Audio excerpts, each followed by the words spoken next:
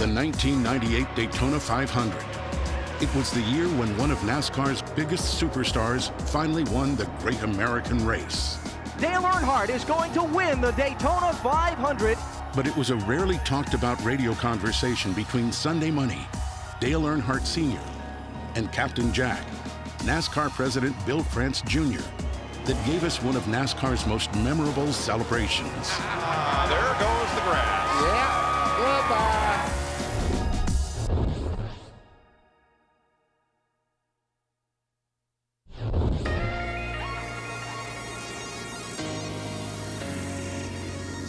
We're at Daytona for the Great American Race.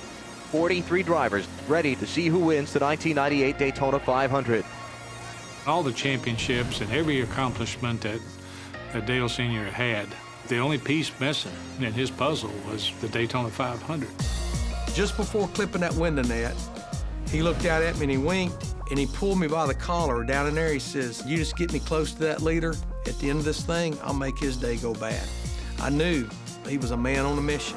Now, you may be able to hold off one car, you may be able to hold off a couple of cars, but Earnhardt's got 6 cars behind him that can take a run at him.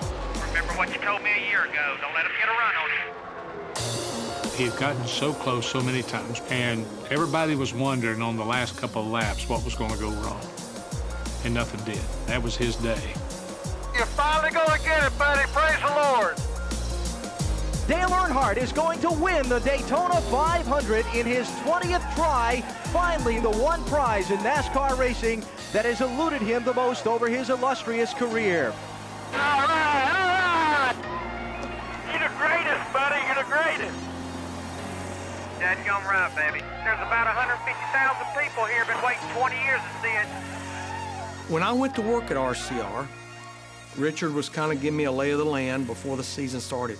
He said, "Now, one thing I need to warn you about, Bill France Jr. and Dale are really tight."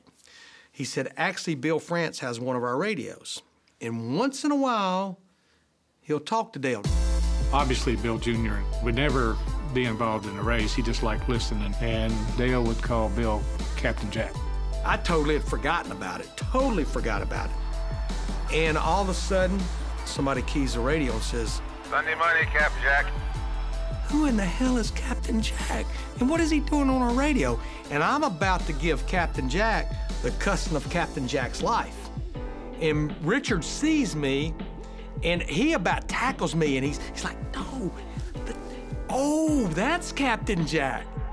Hey, Richard, Captain Jack. Captain Jack. Yeah, Richard, this is Winter Circle too, you know. Yes, sir. Unbelievable. Unbelievable. It's the greatest sport in the world right here, buddy. Greatest sport in the world. People hadn't even left the grandstands yet. That tells you what this sport's all about. Dale radios up to Bill and says, "Captain Jack, is it okay if I tear up your football field? Because you got out there and you messed up the artwork and everything." The promoter wasn't too happy about that. Gotta take a spin around in the Daytona 500 sign in the center of the infield. Hell yeah. You damn right. Sunday Money, Captain Jack. Keep it on the grass. Captain Jack, appreciate it. Thank you.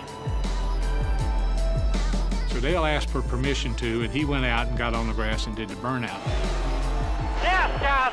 Yes. Yes. The entire industry celebrated that moment. That moment became one of the most iconic celebrations in NASCAR's 75-year history. One that we only experienced thanks to a radio transmission between Sunday Money and Captain Jack.